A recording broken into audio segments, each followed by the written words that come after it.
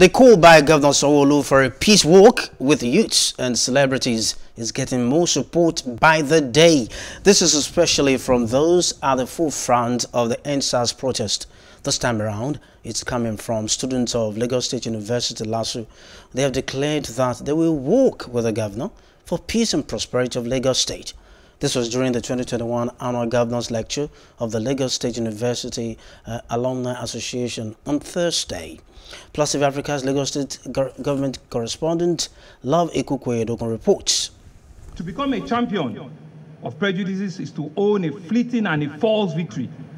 It is a victory of rancor over reason, of vengeance over justice, of hunger over compassion. Today, I stand before you to declare that I reject this path, and I invite you all to do the same. Since the Lagos State Governor put out the invite for a peace walk, reactions have greeted it from all angles. Some have shown interest, while many others have declined. Even some non-celebrities rejected the invitation. Now joining those favorably disposed to the idea are students of Lagos State University, LASU. They say they are in for the work with Governor Sanwo-Olu. The students noted that there was a need for the state to move past controversies generated by setting in motion true reconciliation machinery. This, they believe, would be ushered in by the solidarity work. While describing Sanwo-Olu as a youth-centric governor, they commended the governor's giant strides in Lagos State. They especially commended him for his achievements in the education sector and youth engagement, despite all odds and controversies. Governor Sanwo-Olu earlier reiterated his continued commitment to ensuring that Lagos remains the reference point for impactful, inclusive and innovative education.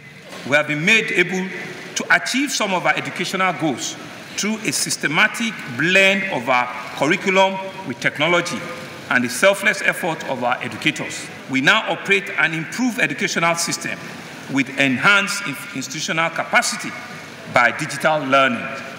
It goes without saying that education and technology will continue to occupy a prime position in our government because quality education and educational leadership are both critical to the execution of our developmental agenda. Governor Sanwo-Olu commissioned newly built students' arcade at the Lagos State University in Ojo.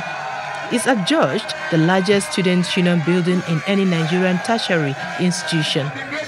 The governor also donated 2 big buses to the students' body as well as other gadgets and equipments for students' use.